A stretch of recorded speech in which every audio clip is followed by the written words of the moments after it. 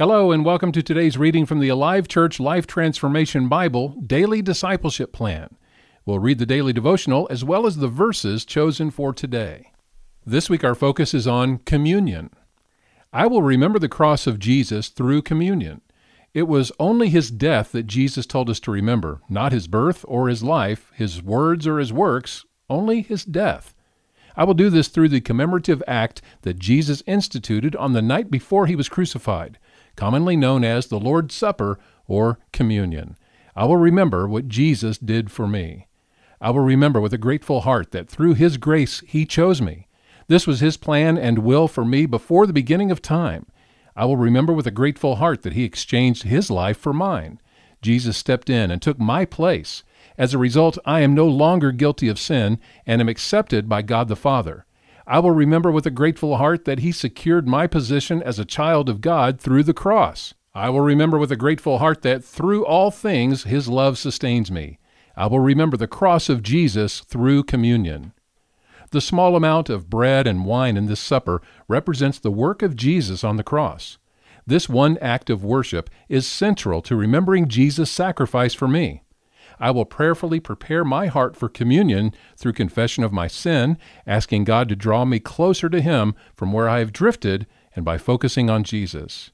As I take the bread, I will remember his body was broken for me. As I drink the wine, I will remember his blood was shed for the forgiveness of my sins and give thanks. Jesus' desire for me as his follower is to remember his sacrifice on the cross paved the way for the forgiveness of my sins and for me to have a right relationship with God the Father. As I do, I will be nourished and empowered by his Spirit, and I am proclaiming my faith as a follower of Jesus. I live in all the benefits of his resurrection from the dead and my anticipation and hope in his return. I will remember the cross of Jesus through communion. Day 6 in our Bible readings this week as we are focusing on communion.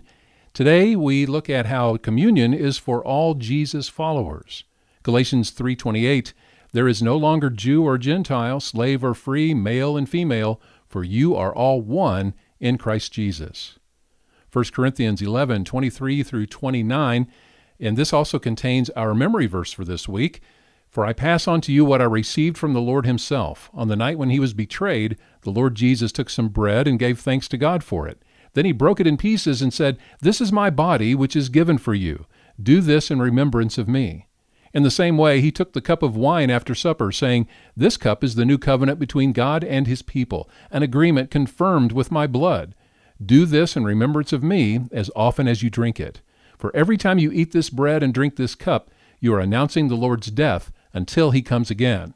And there's more to that passage, so be sure you read all of 1 Corinthians 11:23 through 29. Back to the Old Testament, Malachi 3:17. They will be my people, says the Lord of heaven's armies.